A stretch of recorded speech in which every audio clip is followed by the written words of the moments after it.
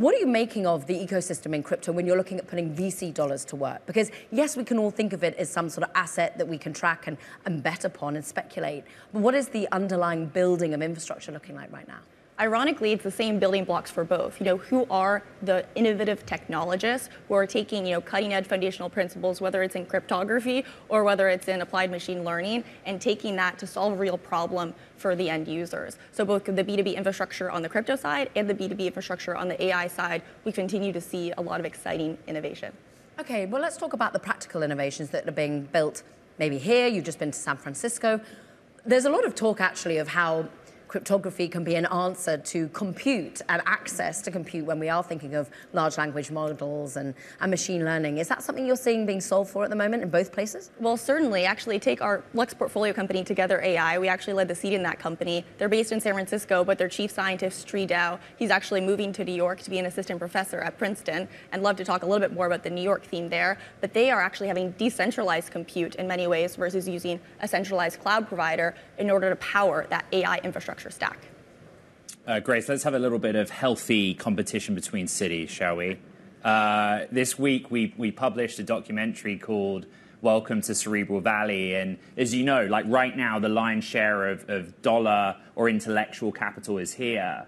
But New York is growing, both on the personnel side and attracting more dollars. What is Lux Capital's attitude towards that? The AI demand is unprecedented, both in San Francisco and New York, and I think you're going to see continued growth in both cities, right? SF will continue to be a hub. New York is a really exciting and growing hub, both because of the demand we have here.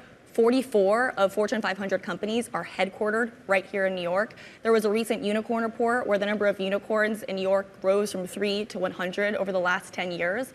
And you're seeing huge industries here, whether it's financial services or media. As it pertains to New York specifically, there's a great talent bed here. I just mentioned Sri Dow from Together. He actually is moving here to New York. We've also seen several other great AI labs, world-class, right here in New York. NYU, Jan LeCun, he's the chief scientist at Meta. He's also here in New York, and the Princeton and Columbia and Cornell labs are bustling.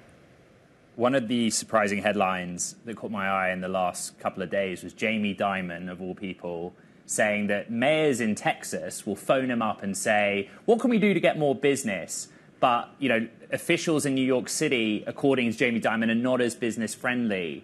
What is your kind of boots on the ground experience of that from kind of a host city perspective? I've been seeing bustling innovation, and I've been seeing a lot of people choosing to live in New York because they want to live here and going through whatever hoops they need to do to build an awesome company here. So whether that's getting great talent out of major tech companies, whether that's getting a lot of new grads, we saw a 6x increase in applicants, according to a recent Handshake report, over the last 5 years wanting to move here. And we see a lot of international talent, right? Folks coming from Europe, folks coming from Israel, all moving right here to New York City. What often will be said to some of the VCs that I speak to, I was chatting with Able Partners, for example, yesterday, is that what New York has going for it, even if it's not comparable in terms of the sheer scale of money being raised quite yet or deployed here, is diversity. And we have different industry groups here. It's interesting that a lot of the companies that you're backing seem to be in image generation, seem to be in sort of the advertising, creative space. I think of Runway, for example. Well, Runway, right, based here in New York, Lux partnered and led the Series Seed in that company. They are working hand in hand with filmmakers and with producers right in their offices in New York City. And so they're working not just to, add AI as a side thing to their workflows, but integrate it directly into the workflow. And they've seen a lot of success with that, working with both Fortune 500 companies and those filmmakers in production.